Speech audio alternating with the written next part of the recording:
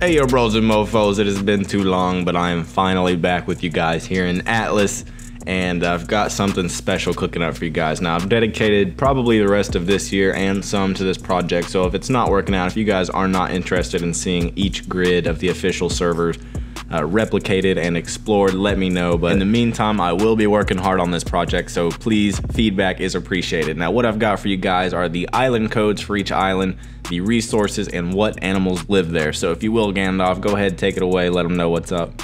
The resources here include sandstone, basalt, cobalt, tin, calcite, sunstone, and naphtha. Alright man, that's what's up. What about the animals? So tell us about the animals that this island inhabits, my homie, if you will.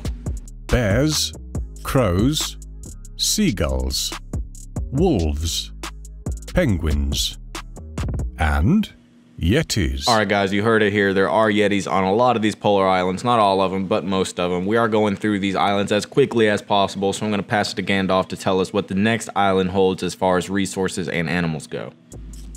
Roots, wetwood, basalt, sandstone, tin, calcite, tellurite, and naphtha. This location is home to bears, crows, seagulls, wolves, penguins, and yetis.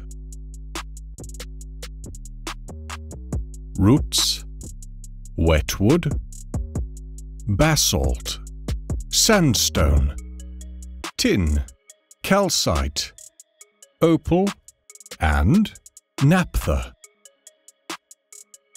Seagulls, wolves, and penguins. Alright man, like I said, now we are going through these as quickly as possible because I want to keep the minutes on these videos down to at least like 5 or below. So, but there are going to be some islands or some grids that have a lot of islands, and some of those islands are going to be pretty big, like this one right here. So I'm going to take my time and thoroughly explore this. I'm going to pass it to Gandalf for a minute and then come back to you guys and talk about a few things I've noticed here.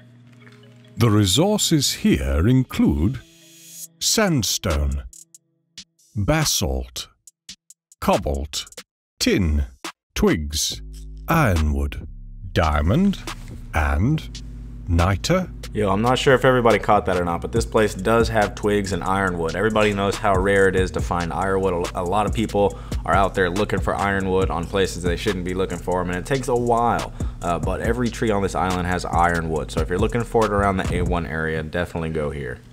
Alright bud, what kind of animals can we find here on this island to look out for? Bears, crows, seagulls, wolves, penguins, rabbits, and yetis. Alright, so one of the major things I'm hoping you guys are taking notes of as you're watching these videos is where each of the major bays are for each of these islands. So I want to take a minute, thank Gandalf for doing his thing. You bet, Stonely. Hopefully you guys come back to these videos if you need anything or maybe need to rewatch them. I'll catch you guys on the flip-flop.